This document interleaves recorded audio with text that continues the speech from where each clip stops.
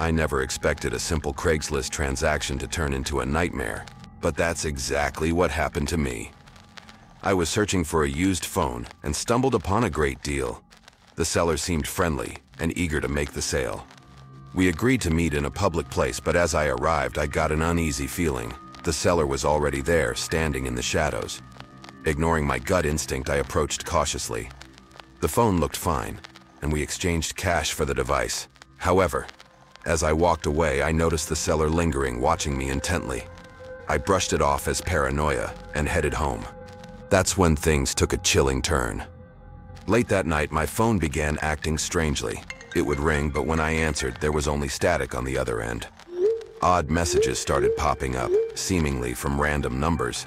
They were nonsensical at first, but then they turned sinister, mentioning details about my life that only someone close to me would know. Terrified, I tried to reset the phone, but it seemed to have a mind of its own. Apps opened and closed on their own, and I could feel someone watching me through the device's camera. Desperate to rid myself of this cursed phone, I tried to contact the seller, but their Craigslist account had been deleted. I went to the police, but they couldn't trace the seller or the phone's origins. In the end, I had no choice but to destroy the device and hope that whatever dark force was attached to it would finally leave me alone. But to this day, I can't shake the feeling that I'm being watched, haunted by the horrors of that fateful Craigslist transaction.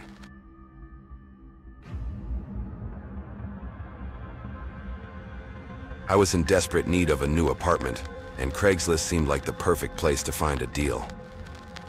I found a listing for a cozy studio apartment in a quiet neighborhood at an unbelievably low rent.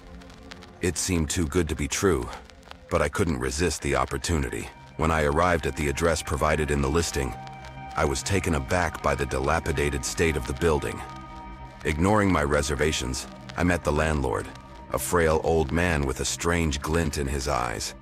He eagerly showed me the apartment, which, despite its rundown appearance, had a certain eerie charm to it. I decided to overlook the building's condition and signed the lease, eager to have a place to call my own. However, it wasn't long before I realized that something was seriously wrong with this place. Strange noises echoed through the walls at night, and I often felt like I was being watched. Objects would go missing, only to reappear in odd places days later.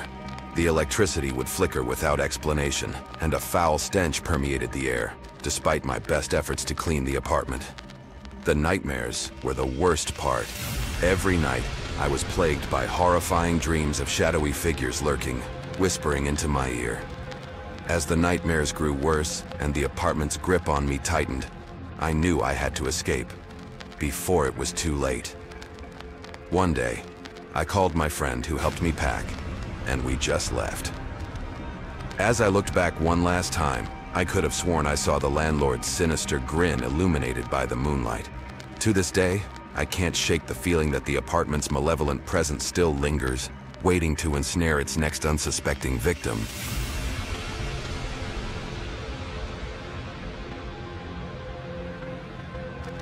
I was in the market for a used car and turned to Craigslist to find a good deal.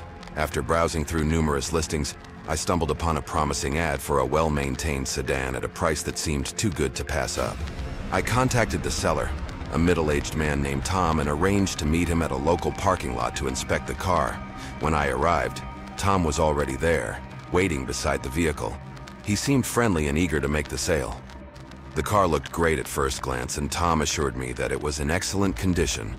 I took it for a test drive, and everything seemed to check out. Satisfied with the car's performance, I decided to go ahead with the purchase. We finalized the paperwork and I handed over the cash. I drove the car home, excited about my purchase. But that excitement quickly turned to dread when I discovered a hidden compartment in the trunk.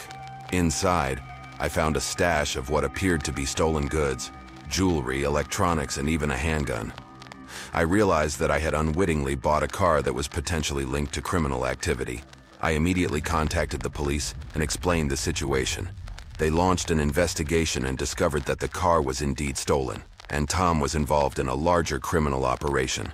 Thankfully, I was able to return the car to its rightful owner and avoid any legal repercussions. but the experience left me shaken and wary of making purchases through online platforms like Craigslist. It was a stark reminder of the dangers lurking behind seemingly innocent transactions and the importance of staying vigilant.